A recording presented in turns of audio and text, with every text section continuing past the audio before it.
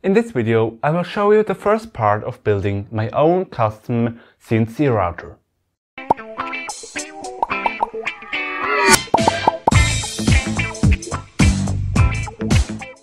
Before I could start building, I obviously needed to know what I want to build and make a solid plan of it. That's why I decided to make a 3D model. Because I already knew how to make a 3D model in Cinema 4D, I used this, although it isn't really optimized for technical drawings. But on the flip side, Cinema 4D allows me to make some beautiful cinematics.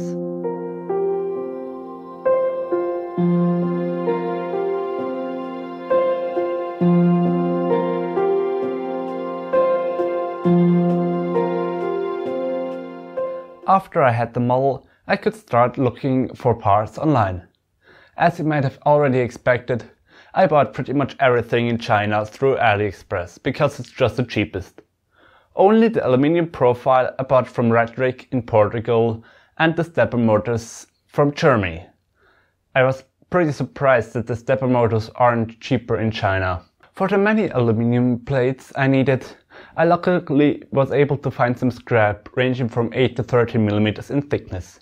Just right. After some trial and error with different cutting techniques, I found out that there is a metal blade for the table saw.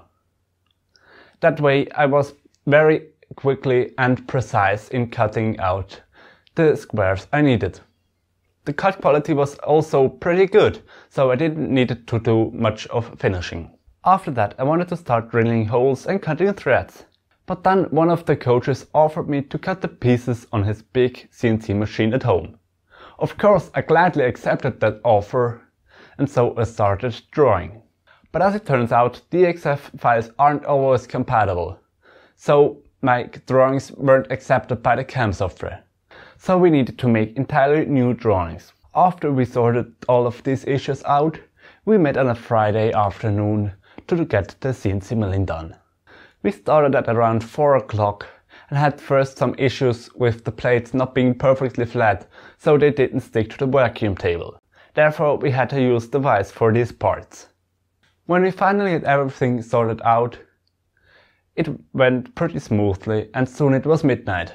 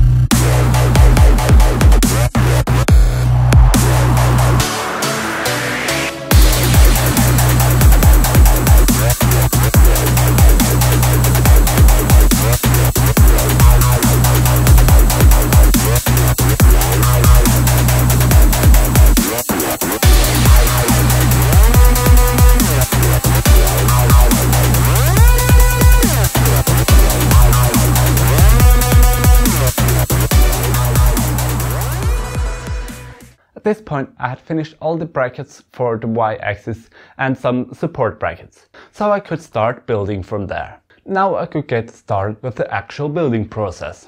First I cut some aluminium profiles to length to build the ground table.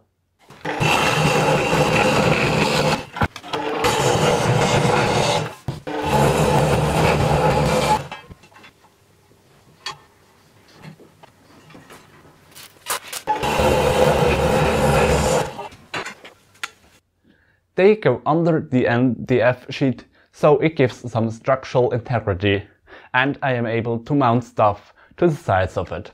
After that I took the 90 by 90 cm MDF sheets and drilled about 50 holes in them. To do so, I had to first mark the positions precisely, because this is to connect the bottom frame with the MDF. And these holes all need to be aligned perfectly so it fits. So that it works, these holes also need to be straight, so I had to do it on the drill press, which isn't much fun with a 90 by 90 centimeters sheet of heavy MDF. After that I made the holes a bit bigger on the top so that the heads of the screw go below the surface. Then, to clean everything up, I also countersunk the holes. With all of that done, I could connect the aluminium profile to the wasteboard. Therefore I used M5 screws and T-nuts on the other end that go into the aluminium profile.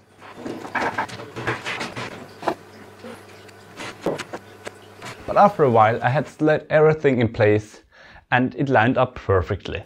Then I could tighten all the screws down and the bottom frame is finished. Now Florian from Robix Team Gaming also came to help me out for this project. With the ground table all done, I could attach the plates which hold the Y rails, where the Y-axis glide on. These needed to be perfectly square to everything, so I also attached the Y rails and made sure that everything is straight and perpendicular to each other. For that I measured the diagonals and I used a 90-degree angle to check every angle. After I did my best job of straightening everything, I screwed it down so that it is nice and snug. Following up, I assembled the X-carriage. This is the point where the X-axis connects to the Y-axis. I also milled these pieces on the CNC machine, and so now I only needed to connect the motors and the wheels to it. I already put them on the rails because it is much harder to do it later. I also connected the X-rails by tapping the end of them and screwing them in place. Now the frame is pretty much done. At least it looks like that. Of course there's much more work to come, but that's how far I will go in this video. In the next video I will hopefully finish all the CNC milling and assemble the main things. But that's it for this video. Thanks for watching.